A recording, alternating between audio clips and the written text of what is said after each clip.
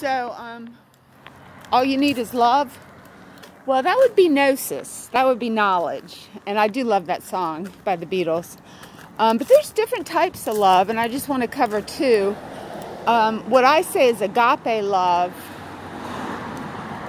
It's like the God within you that wants to give to people through your heart and your soul, and a lot of times use your body. You actually want to be present and make an influence on animals or people of the world by doing something. And then charity to me is giving of your money, your resources, the things you've done to work, to make money. And the two different types of love give you both benefits of different things.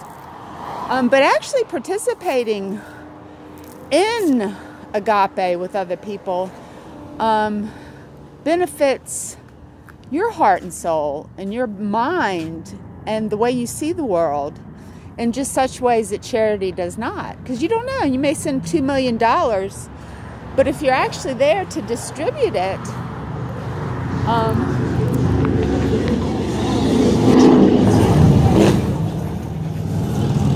I think that's obnoxious, but that's just me. Anyway, say you start a girls' school somewhere where the women are not getting educated. And I know Melinda Gates does this a lot, and she goes over and does both. She does the charity and agape. She goes over and actually wants to see and help people. Princess Diana lended a type of agape love, and she wanted to be in the hearts of the citizens of the UK. She wanted to be the kind of queen in the hearts, and that was by doing her agape love. And so I just think it's good to have a definitive direction of how you want to benefit yourself.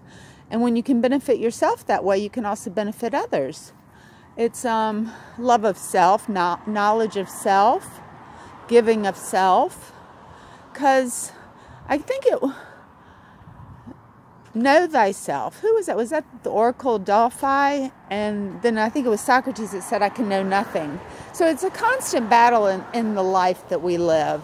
To have pleasure, which would be Epicureanism, but not in the way that some people think. But also have a meaningful life can give you great pleasure. Thank you.